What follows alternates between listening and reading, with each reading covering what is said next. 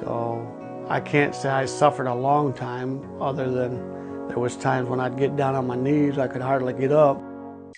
Great Lakes Home Health and Hospice, watching over you.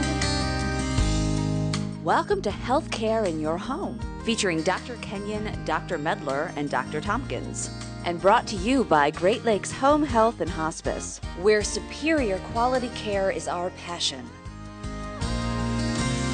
Great Lakes Home Health and Hospice, watching over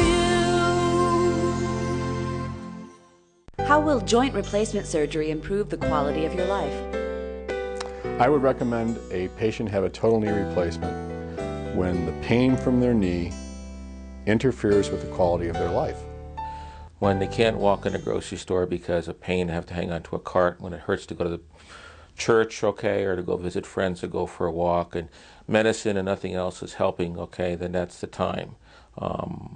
The other indication would be if you started to wear the bone away, because then if you wait too long, you won't have good enough bone stock to replace the hip. It's like a carpenter needs something good to work with to build a house. If he doesn't have good materials, you can't build as good a house. You know, it's interesting. In as many years as we've been doing this, which is 10 years plus, I don't think I've ever heard anyone say, I really wish I would have waited another year to have my knee replaced. Overwhelmingly, the comments that we hear are, you know, I can do the things that I used to do again. I can go shopping with my daughter. I can go to dinner with my friends. I can go to church on Sunday again. I can do a lot of things that really I wasn't able to do when I was fighting the concept of a knee replacement or hip replacement. Overwhelmingly, people say, I wish I would have done this earlier. I wish I would have done this a year ago, 2 years ago, 3 years ago.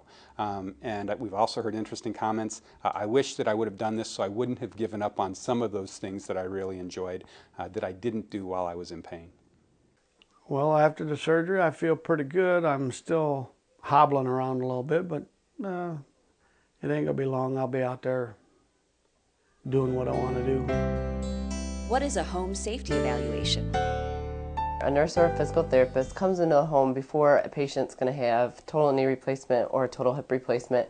They basically just check out the house to make sure that the patient's going to be safe after they come home from their surgery and find out exactly what the patient's going to need when they do come home, so that everything's all set for them when they do come home, so it's an easier transition. It's performed at the patient's home, so we can see exactly what environment the patient's going to be in when they come home from surgery, any safety factors that they're going to have to overcome to get into the home, whether or not their bedroom's on the first floor, if they're going to have to go up the stairs to sleep, if they're going to have to find other arrangements as far as the bathroom, things like that, so that the patient's safe when they come home.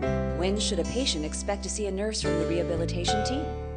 The rehabilitation team, after surgery, is usually contacted while the patient is in the hospital. We've been very fortunate, and oftentimes the visiting nurses will see the patients before they go into the hospital for their surgery.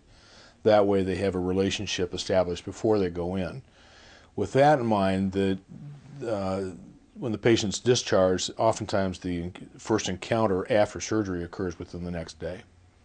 One of the things that's really important about a person understanding the whole process of a hip or a knee replacement, the whole process of their surgery, is for them to understand everything that's going to take place prior to the surgery, the day of the surgery, after they come out of surgery, while they're in the hospital, and then when they come home.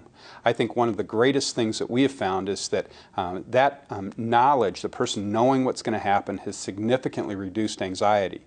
Helps the patient, helps their family, helps the physician. You like to have the patients go to their own home because it's a familiar surrounding. They're comfortable there, familiar faces, it's the same bed they sleep in, the same favorite chair, the food that they normally eat, okay? And they do better. In certain cases, though, when they're significantly limited, they can't go to their own home, okay? But most of the time you like them to go to their own home.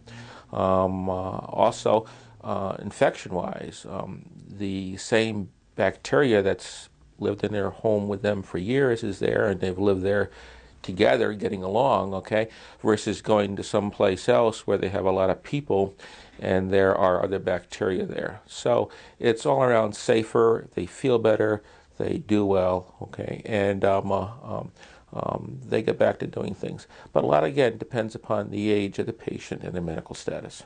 The patient really has the final say in terms of when they go home and when they feel comfortable to go home.